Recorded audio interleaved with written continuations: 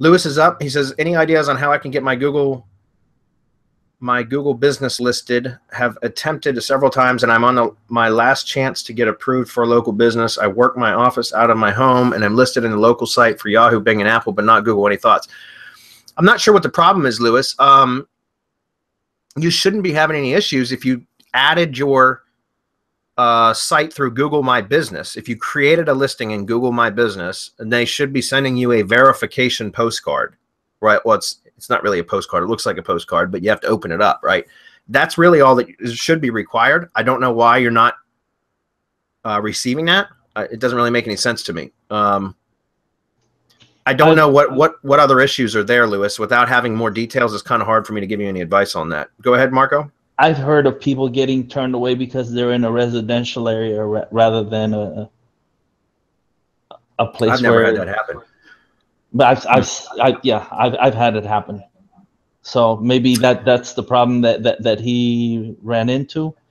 But he should be able to call them and get it straightened out and explain what it is that he's doing. Yeah, you know, that Google My Business help support or whatever is better than it used to be.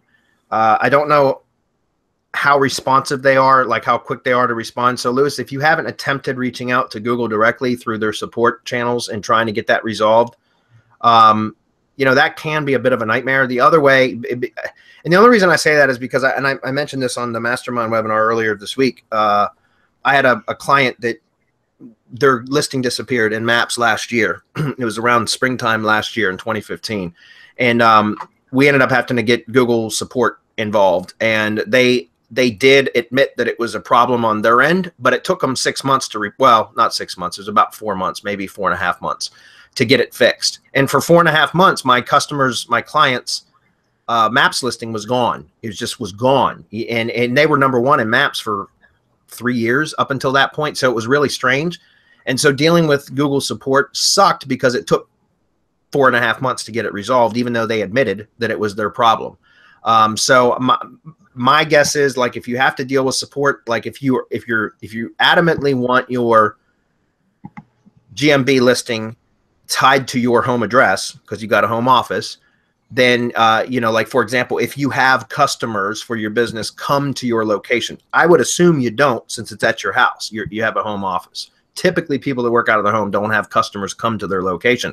So there's no need to show your address and to have a Maps pin. People aren't going to be requesting driving directions. If that's the case for you, then you're probably going to want to do that anyways, right? So, but my suggestion is, if you don't require customers to come to you, then you can always register a P.O. box at your local post office, use the street address option, and then register that as your business address, right? And then hide the address from Maps, which is an option inside of Google My Business when you set up your listing. Don't hide the address until after you get your verification postcard in the mail, though. But that's what I do, because that's what I've got a lot of you know, local lead gen sites set up that way, and I prefer it that way.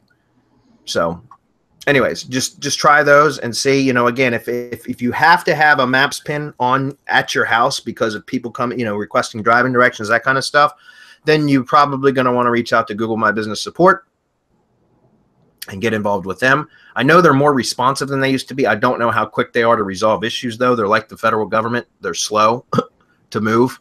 But, you know, if you don't need a pin tied to your house, then I would recommend just getting a P.O. box, because that would separate your business directly from your home address anyways, which in my opinion is the smarter way to go.